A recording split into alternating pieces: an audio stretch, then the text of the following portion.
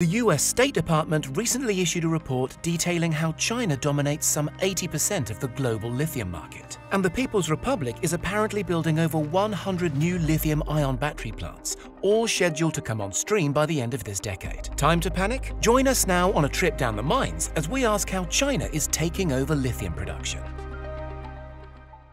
Lithium is the 25th most abundant metal on Earth, and it's witnessing a huge spike in demand. Why? The batteries in your phone, your tablet, and your laptop all run on so-called lithium-ion technology. Lithium-based batteries are easy to recharge, relatively cheap, chemically stable, and lightweight. And as our civilization begins its inevitable transition to electric transportation over the coming years, with as many as half of all new vehicles in the US supposedly EVs by 2030, lithium will soon dominate the transport sector as well as personal electronics. The problem is, EVs use up rather a lot of lithium. The Tesla Model S, for example, hogs nearly 140 pounds of the stuff, roughly the same amount of lithium you'd find in 10,000 smartphones. So as governments around the world chivvy and harass their citizens into making the switch over to EVs, you can begin to see how any nation with a monopoly on the stuff might begin to acquire an unfair geopolitical advantage. Global production of lithium was around 26,700 tons in 2018, by the way. It's projected to double to 58,300 tons by the year 2022. How come China gets to hog all the lithium?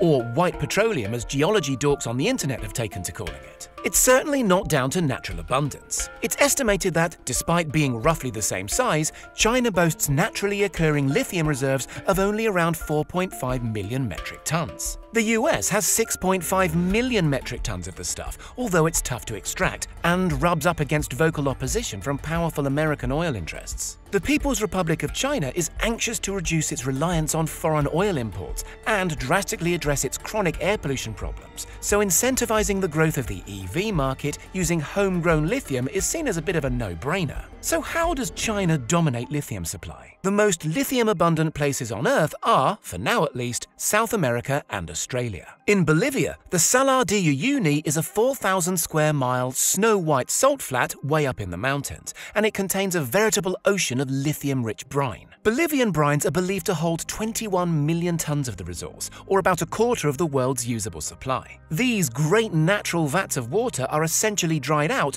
in order to extract the precious metal, in much the same way sea salt is produced in those old-school coastal salt pans. China has drawn on the phenomenal financial firepower of its state to invest many billions of dollars in Bolivian mining operations, and elsewhere in the so-called lithium triangle of Bolivia, Chile, and Argentina. In many cases, China has leveraged the instability of South American governments to its advantage, dangling its checkbook in the face of nations struggling under the yoke of hyperinflation and internal political strife. Brine extraction is just one way of getting lithium out of the ground. The other way, hard rock mining the stuff from spodumene, has China investing big in Australia. Spodumene, since you ask, is a pretty prismatic crystal element found in pegmatites, which are naturally occurring mineral-rich deposits that occur when magma from deep inside the Earth penetrates the crust, forming energy-loaded seams. Australian pegmatites are a highly covetable resource, so much so that China's Tianqi Lithium, a Sichuan-based colossus that's arguably the biggest player in the field,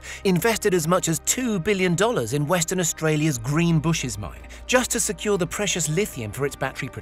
It's worth noting at this point that it's not just lithium China dominates the supply of. The People's Republic also oversees some 62% of global cobalt production and around 2/3 of graphite production, both essential components of lithium-ion batteries. But in terms of just lithium, it isn't only the mining rights China has been snapping up. Processing, turning that raw lithium into useful products like batteries, is also dominated by China, with some 73% of global battery manufacturing capacity currently situated in the People's Republic. The US is second place, by the way, with a measly 12% of production capacity. Still, it isn't all bad news, and China hasn't always got its own way of late. In Bolivia, remember that's the main global source of lithium brine, a German company called ACI Systems saw off the might of China to secure its own lucrative mining and battery production plant deal at the nation's biggest deposit. That was later cancelled in shady circumstances, but still, China didn't win outright, and still hasn't. The Chilean government has loudly expressed concerns that China has too much control over the market,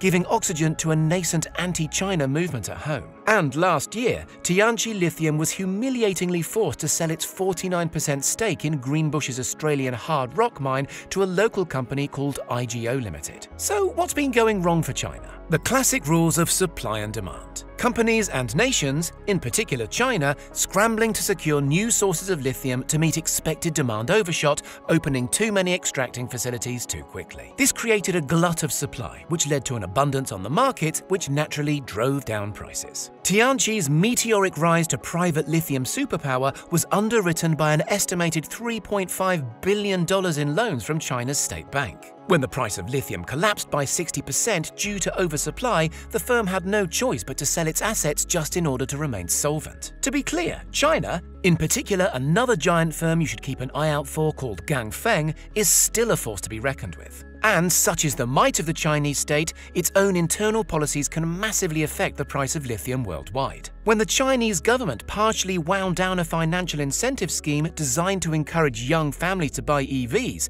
international markets were spooked. So much so, Beijing was forced to put out a statement insisting that it wouldn't be cutting subsidies again anytime soon. Extracting lithium isn't a straightforward business, and even old-school mining giants like Rio Tinto are struggling to gain a foothold in the market for the new white petroleum. As technology evolves, new ways of extracting lithium, potentially from clay, could shift the balance of power away from China, or open up supplies of lithium from more friendly nations. Canada is believed to be a rich source, with the forthcoming Thacker Pass project set to be the world's second-largest lithium mine when it fires up in 2022. In addition, commercially substantial lithium deposits have been reported in Germany, the Czech Republic, Portugal, and Sweden. Perhaps the real answer to breaking China's stranglehold will come from another source entirely. Those rare earth dorks we mentioned earlier are increasingly excited about a new player in the field, called vanadium. For now primarily used as a steel alloy in cars and jet engines, vanadium, relatively abundant in the US, especially around Utah,